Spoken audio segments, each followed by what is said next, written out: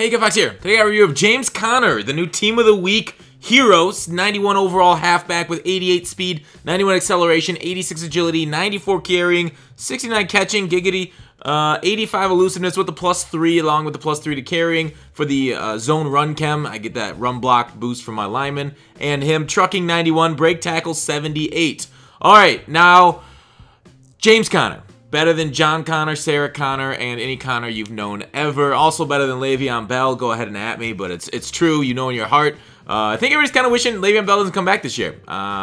Steelers, NFL, like go ahead, release him at the end of the year. What do you guys think? That's what I'm hearing. We'll see if he shows up though before this goes live in a couple minutes because I'm uploading and posting right away. Anyways, the card itself, you guys can tell by the stats, it's not very good. Like, this card with 79 break tackle is a disgrace. With Ricky Williams out there right now, the point of this card is no other halfback is really needed. He felt pretty sloppy on the stick. I didn't really like. You see, it's kind of I don't know how to describe it. Like other than like, you know how I say like some backs are fluid. Like Christian McCaffrey was a little fluid. Not Connor. He wasn't that way at all. He felt a little like, yeah, like not perfectly responsive. He wasn't a great avatar on the field for me.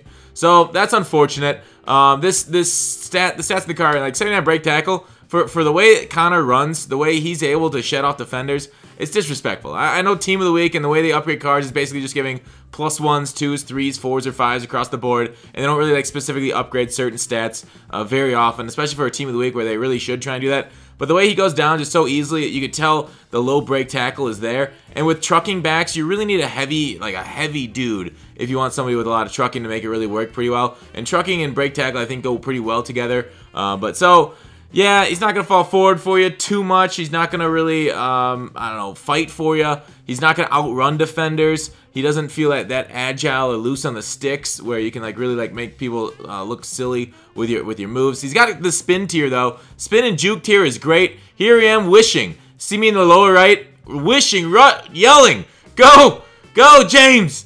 Oh gosh, thank you for getting there. That 88 speed is really makes you nervous there when you are running. So. Otherwise, yeah, I like, you know, obviously that spin is still, I think, a little too powerful. But that's like the directional spin is fine. It's the spin that gets animations that I don't like that much. Because I've seen those animations fake out users. So while we still have it this year, use it, I guess. The burst on him there. You got a little bit of a burst there to get that first down. So, I mean, he's not like, okay, he's not unusable. Right? But for his price, the reason he's priced so high is because of the Amos set. So, like, for his price, he's unusable. But, like, if you want the Amos, who's pretty good, go ahead and do that instead. So get him for a game, maybe try him out, then make the Amos if you want a strong safety. But to have this guy because he's the set cost, because he's so high because of that set cost, I just don't see it. I don't think that's something you guys should do with your coins. Unless you're a huge Connor fan, then go ahead and giddy up, I guess. But I would prefer like waiting maybe another Connor down the road that's better properly statted, more I guess better for the price as he fumbles. Shoot. So out of 10, gonna give him a 4. Thanks for watching Call to Action. I'll see you tomorrow.